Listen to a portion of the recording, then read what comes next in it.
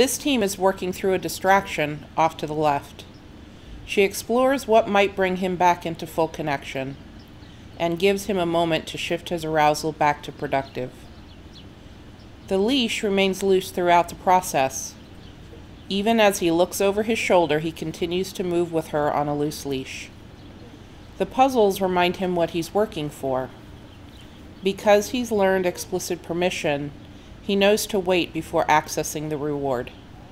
Their smooth movement says that they've worked through the problem.